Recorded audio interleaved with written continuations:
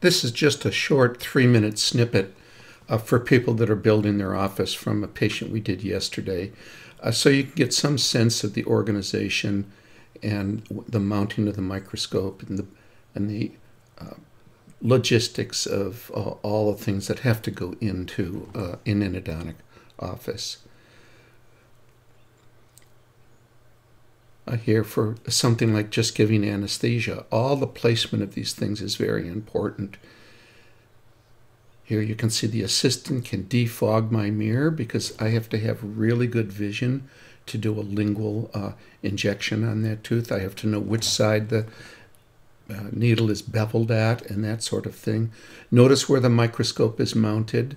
I am partial to having it on the back wall.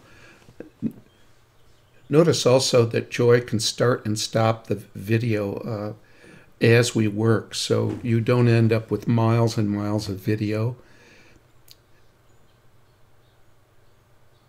So her ability to start and stop the video, she's actually regulating how much video we're shooting. I'm a little concerned on some of the offices I've seen that the back table for the assistant is not large enough. Today, when we're doing so much restorative dentistry, you want a larger back table. Having this stuff in drawers is actually very inconvenient when you start to work through it. So if you notice the size of Joy's table, it's quite a bit larger than a lot of people are doing right now.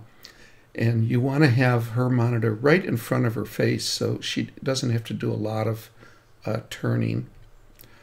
And here I'm using the zoom and pan function, but it also shows if you have the microscope out more over the patient or in front, it's in the way.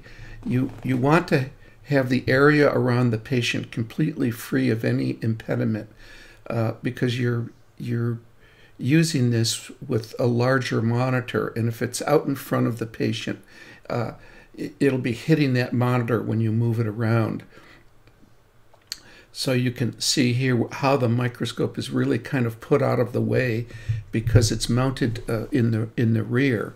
There also you can kind of see a fuller size of the assistant's cart or the assistant's tray. It's quite large, and everything around the patient is free of any impediment except the cart, which is on rollers, and you can just simply move that away. So we're using this zoom and pan function all the time. It's really enhanced patient communication quite a bit because you can just show one or two slides and tell an entire story without having to show a lot of different pictures, which takes time to flip through a lot of different pictures.